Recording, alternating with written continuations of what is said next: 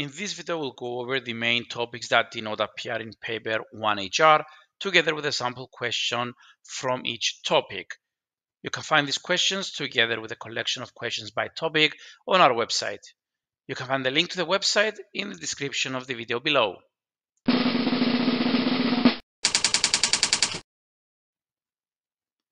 I have divided the topics into 5 main areas: numbers, graphs, algebra, statistics and probability, and geometry and measures. Let's start with the numbers topic. Direct and inverse proportion is a topic that usually appears, so the absence of this in paper 1 would indicate that you should revise both direct and inverse proportions. Converting recurring decimals to fractions is a frequent type of question. These questions are usually straightforward like this one, but in November 2021 Excel surprised us with this question.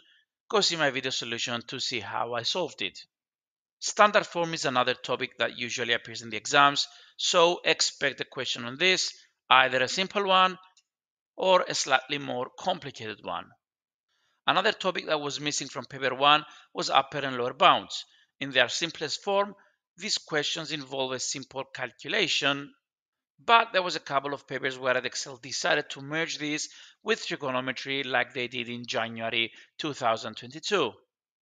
Moving on to the graphs topic, although a question on differentiation did appear on paper 1, it involved working with stationary points.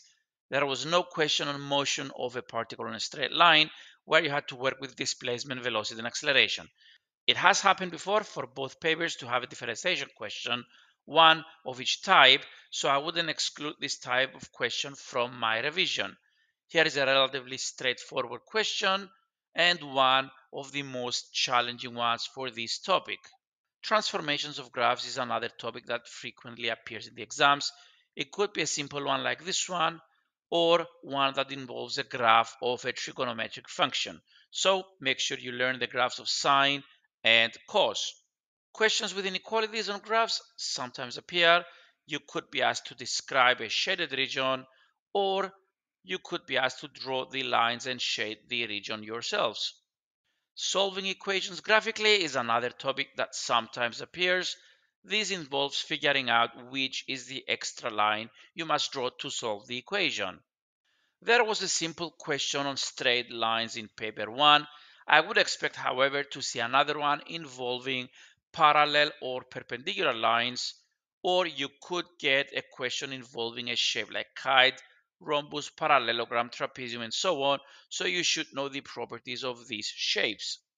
Although quite rare, another type of question that appears is this one, where you have to draw the tangent at the point and find its gradient. Next, algebra. There was a question on paper 1 involving numeric fractions, but no questions on algebraic fractions. You could get an easy one like this one, or a more challenging one that involves factorizing quadratic. These type of questions usually appear towards the end of the paper. Changing the subject of a formula is a popular topic that either appears on its own or when you are finding the inverse of a function. Other things you could be asked related to functions are composite functions, domain, and range. Note that since there was a question on completing the square on paper 1, if you are asked to find the inverse function, I expect to see an algebraic fraction. There was a question in paper 1 involving a linear inequality, but there was not one involving a quadratic inequality. So get ready for this. You might get something similar to that. Proof is a topic that does not appear often, but when it does, it could cause a problem. So better be prepared. The last question of paper 1 was on the sum of arithmetic sequences. I have seen cases before where a second question appeared, but a simpler one involving the nth term like this one. Simultaneous equations involving two linear equations appeared on paper 1, but simultaneous equations with one linear and one nonlinear did not. Note how this question combines simultaneous equations with the formula of the midpoint from the straight lines chapter that I mentioned before.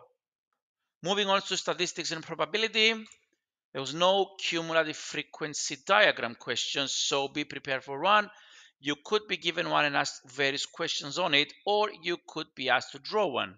Although paper 1 had a simple question involving the mean, a question on combined means is possible to appear. In my video solutions, I usually construct a table for this type of questions, but you can present your answer in any way you feel comfortable. Also, for statistics, you could get a grouped frequency table. Remember, when you're calculating the mean, you should use the midpoint of each category. A Venn diagram question with 2 or 3 sets could appear that can either involve shading or finding probabilities. Also, the probability question that appeared in paper 1 did not ask for conditional probability, so a question like this could combine these two topics. You could also get a question on sets where a Venn diagram could be useful. Finally, geometry and measures. Angles in parallel lines. Although you rarely get these questions on their own, they do appear in combination with other topics. There was a question on paper 1 involving the area and perimeter of a trapezium, but I wouldn't be surprised to see another one, but this time relating to a sector or any other related shape. Circle theorems is one of the most popular topics that might appear on both papers. It did appear in paper 1.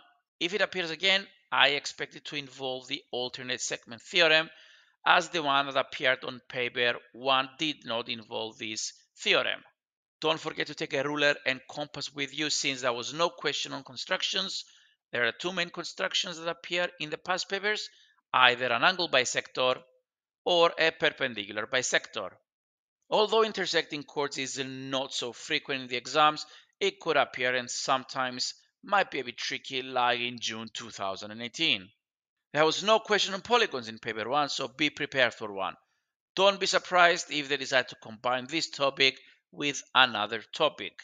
On paper 1, there was a question on areas of similar shapes, but no question on similar triangles.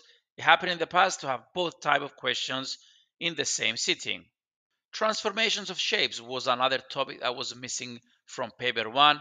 Usually these questions are relatively straightforward, so if a question appears, make sure you are ready for it to collect all the marks. In paper 1, there were two questions on trigonometry. One was on 3D trigonometry, and in the other one, you had to use the formula for the area of the triangle. I wouldn't be surprised to see another trigonometry question, either one with a right angle triangle or one involving the sine or cosine rules. These could easily be combined with bearings and angles of elevation and depression. Vectors. The difficulty of vector questions varies a lot. You could get a simple one, like this one, or one of those complicated questions involving lambda and nu, where you need to set up and solve a pair of simultaneous equations. Remember, you can find the PDF file for these questions on our website. Check the description for the link. Thanks for watching. If you like this video, please like and subscribe to our channel.